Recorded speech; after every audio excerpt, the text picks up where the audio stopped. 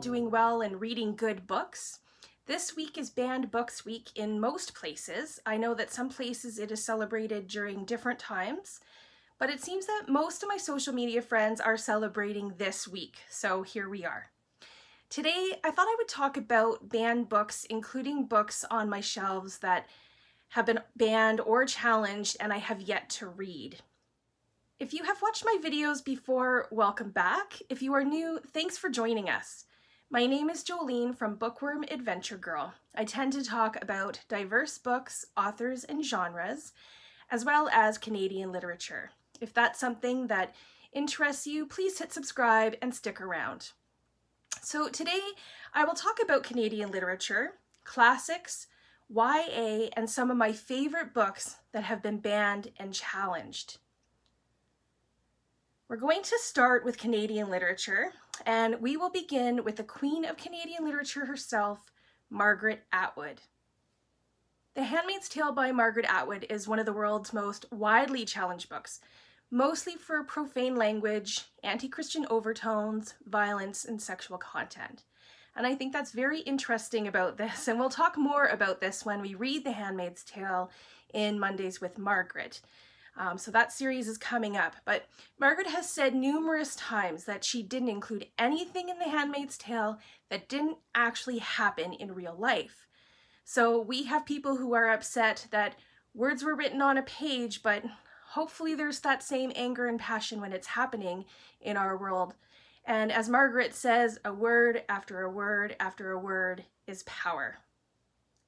One of my favorite Canadian authors, Lawrence Hill, has met some negative reaction to his incredible book, The Book of Negroes.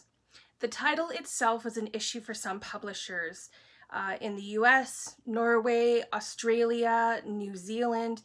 They changed the title to Someone Knows My Name, even though The Book of Negroes is an actual historical document. So within Canada, the title in Quebec is Aminata, which is the name of the main character. And I will include a link in the description below to an interview with Lawrence Hill. And in that interview, he responds to how he reacted to people burning a copy of his book. I loved Lives of Girls and Women by Alice Munro, which was written in 1971. And I think I read it sometime in the early 90s. It's about a young girl coming of age in rural Ontario in the 1940s and what she experiences on the journey to womanhood. It's been challenged because of its philosophy and language, and I guess my challenge back would be try and find a woman who has grown up without a struggle or crisis. A Canadian book that has been on my shelf for a long time is The Apprenticeship of Duddy Kravitz by Mordecai Richler, and I have heard that Duddy Kravitz is a character that sticks with you. It was written in 1959, and it has been sitting on my shelf for at least since the mid-90s. It has been challenged for offensive language and sexual content. The story itself sounds like something I would really enjoy. Duddy Kravitz is a Jewish immigrant in Montreal, and he wants to be somebody, and it's about the lessons that he learns along the way. Young adult books always seem to make their way to banned and challenged book lists. One of them being one of my favorites in 2020 so far, and that is The Perks of Being a Wallflower by Chbosky. I've talked about this book in previous videos, but it has been challenged because of descriptions of masturbation, sex, drugs, and suicide. Another YA book, Eleanor and Park by Rainbow Rowell, is a story about young love and acceptance. It has been challenged for profanity and sexual content. Third, Are You There, God? It's Me, Margaret by Judy Blume. It might be one of the most famous YA banned books, and this book was first published in 1970, and there has often been controversy around this book because it talks about puberty and teen sexuality. Regardless, it continues to gain popularity with each generation, and I think it might be a reread for me, hopefully sometime soon. One of the YA books that I'm hoping to get to by the end of the year is The Hate You Give by Angie Thomas. This book has been getting rave reviews for 3 years since it's been published, but it has always been challenged because some believe it's an indoctrination of distrust of the police, which is definitely interesting in our times now, so I'm really hoping to get to this one. Classics are often on the list of banned or challenged books as well. A few of my favorite classics that have been on these lists is The Great Gatsby by F. Scott Fitzgerald. It's still taught in schools, but it has been challenged for language and sexual content. Of Mice and Men by John Steinbeck is another book that is still taught in schools. It has been challenged because of vulgarity, racism, and treatment of women. It's one of my favorites. Another favorite classic book that has been banned is The Color Purple by Alice Walker.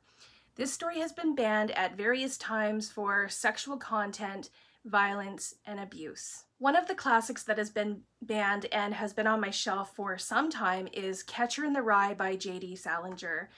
It was the most censored book in high schools between 1961 and 1982, and it has been banned for various reasons: prostitution, premarital sex, alcohol abuse, and I'm really looking forward to finally reading about this Holden Caulfield fella I've heard so much about.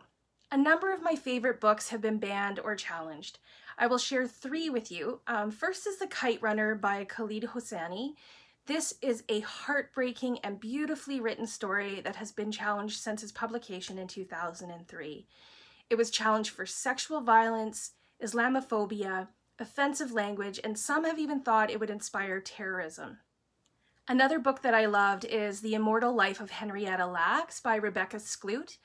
This was the first book that my book club read over 8 years ago, and I learned so much from this book and was grateful to the author for making this story accessible. This book is scientific, and it is about Henrietta Lacks, who was a Black woman who was diagnosed with cervical cancer in the early 1950s, and her cells, known as HeLa cells, were the first human cells to be reproduced in culture. They were also taken without her consent. So why was this book challenged? Well, in an article I read from 2015, a parent thought the book was pornographic. And I loved Skloot's response. She said, "Just in time for Banned Books Week," Skloot tweeted, she tweeted this out, "A parent in Tennessee confuses gynecology with pornography and tries to ban my book." I will leave a link to that article in the description below. Finally, another one of my favorite books of 2020, Beartown by Frederick Backman, was banned by a North Carolina school district in 2017. Parents complained about its vulgar, graphic, and just unnecessary subject matter. The issue was dealt with by saying that the book was not initially on the approved list and that it was a new teacher who maybe didn't know the protocol. The last banned book I want to talk about is The Satanic Verses by Salman Rushdie, which I didn't grab from my shelf, so I will put a picture of it up here. This book has been on my shelf forever. I find it intimidating, a little daunting because of its size. I think it's over 1,000 pages. I'll have to double check. However, I am incredibly curious about this, and I know that I will eventually read it. It was first published in 1988, and it was longlisted for the Booker Prize, but controversy soon followed with accusations of it being blasphemy, having hate speech, and mocking Islam. There were several unsuccessful assassination attempts on Salman Rushdie, and there were also attacks on individuals who were connected to the book in some way, including the murder of Hitoshi Igarashi. I don't know if I'm saying that correctly. He was the Japanese translator of the Satanic Verses. So this one will eventually get read. I just don't know when. Please let me know in the comments below if you have read any of these banned or challenged books. Or please let me know what your favorite banned books are or what you are reading during Banned Books Week. I will leave a list of the books mentioned in the video as well as some of the articles that I talked about. Thanks again for watching, and don't forget to make every day an adventure.